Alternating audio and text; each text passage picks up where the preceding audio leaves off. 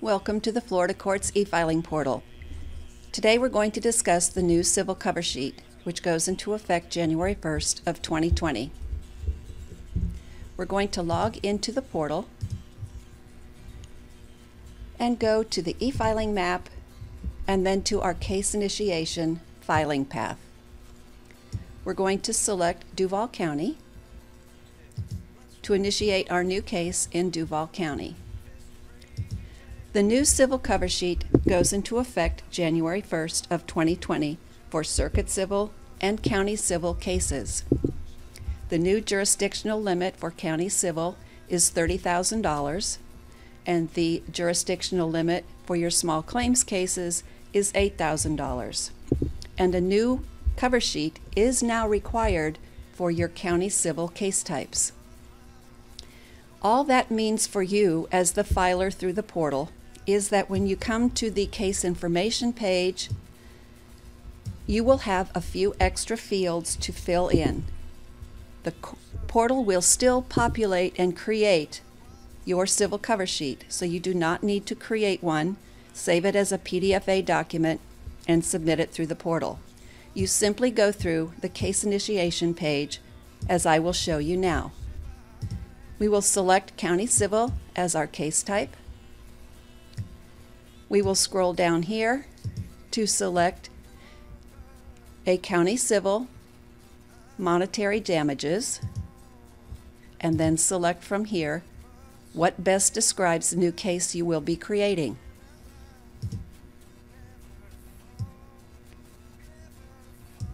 From your preceding type of case, the portal will default to the county civil case types. You would choose what applies, whether or not it is a complex business case. The remedies sought, we'll select monetary for this demonstration, and a claim amount. This is a new field that you will have to submit.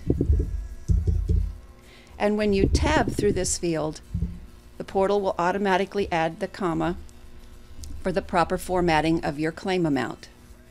The number of causes of action. Is it a class action suit? Are there related cases? If you have related cases and you know what those are, you're to fill them in there. And then whether or not there is a jury trial demanded. That is all you need to do to generate the case information part of your civil cover sheet. Now you will click on Next, and for most counties, you will add your plaintiff and your defendants to your case. For purposes of this demonstration, however, I'm going to jump over to our Documents tab and show you that you have created your civil cover sheet simply by going through the Case Information tab on the new case filing path. Let's take a look at your new civil cover sheet,